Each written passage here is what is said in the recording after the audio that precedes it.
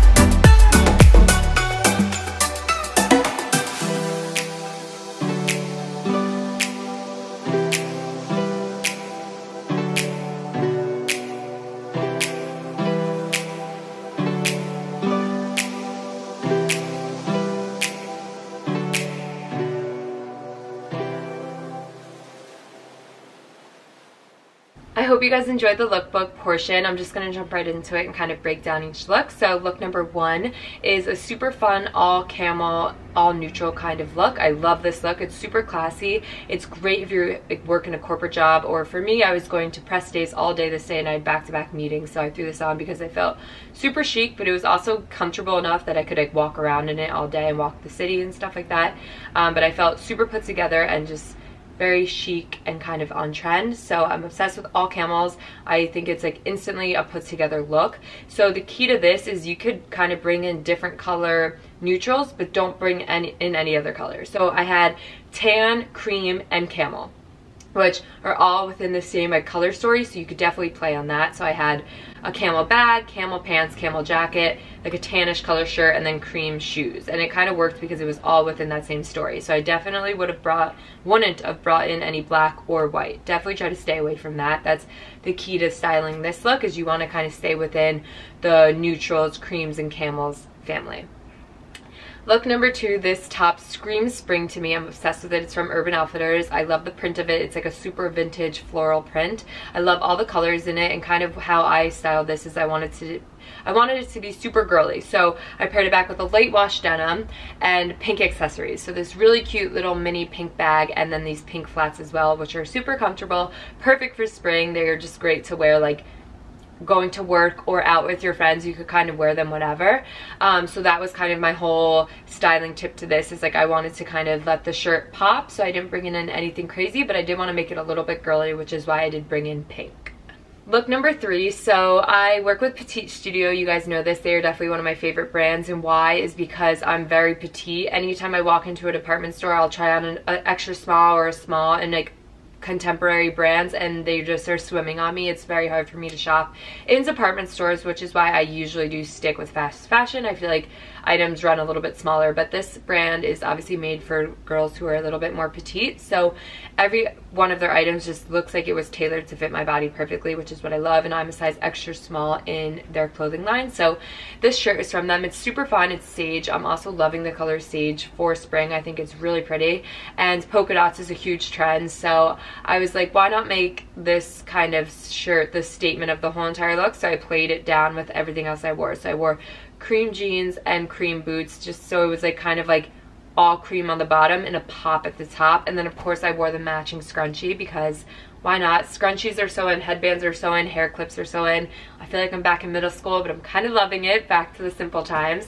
But yeah, this look was super fun and definitely let the shirt kind of steal the show. Next up, this trench coat is amazing for spring. In New York, it's still definitely a little bit chilly and I just kind of want that perfect spring coat to throw on whatever I'm wearing. So I had on a white t-shirt and boyfriend jeans, which is such a staple look for me. I live in t-shirts and jeans. And I threw on this plaid trench on top just to kind of make it a little bit more practical for a chilly day. And then I paired it back with Gucci loafers and a Gucci black bag. And I went with loafers because I was walking around in Soho doing some shopping this day and I really wanted comfort to kind of come first.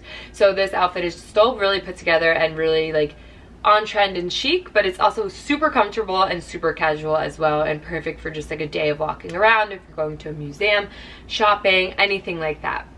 Look number 5. This is another shirt from Petite Studio and I'm obsessing with their prints and patterns for spring. It's definitely something a little bit different for me, but I am trying to step out of my fashion comfort zone for spring, playing with colors, prints, and patterns. So this one is super fun, and what I love is the cinch detail up the front of the shirt. Super sexy, but not like over the top, and you could definitely still get away with wearing this outfit to lunch. So basically how I styled it is I paired it back with a boyfriend jean. I live in boyfriend jeans, you guys know this, so I just kind of always throw them on with any feminine top to make it a little bit more casual, a little bit more my style.